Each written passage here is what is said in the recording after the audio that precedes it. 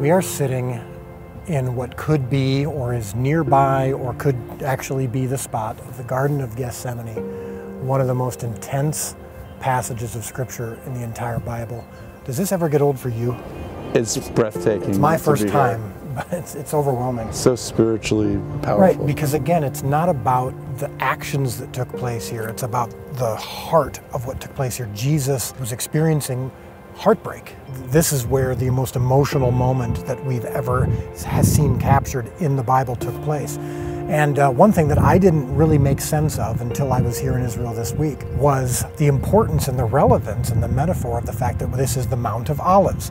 The Garden of Gethsemane was in a grove of olive trees. I mean, first of all, think about it for a moment. He is called the Messiah. Messiah means the anointed one. Anointed with what? Anointed with olive oils.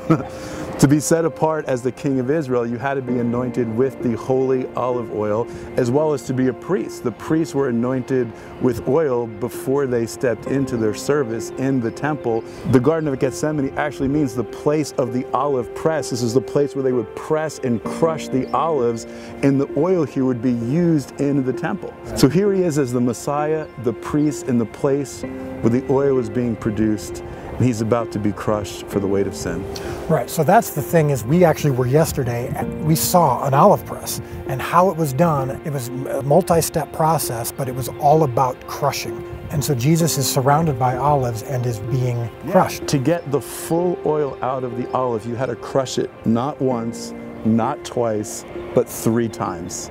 And this correlates to the 3 times Jesus asked his disciples to tarry with him in prayer.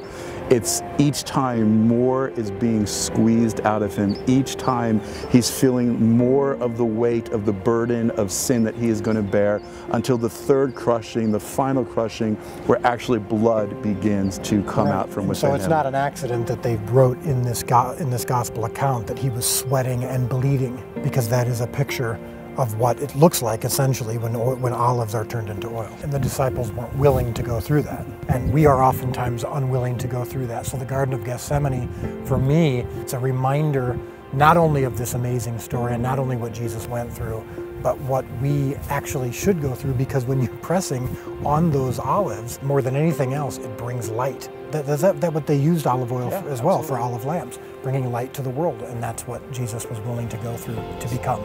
The olive is valuable, but the oil is only produced through the crushing.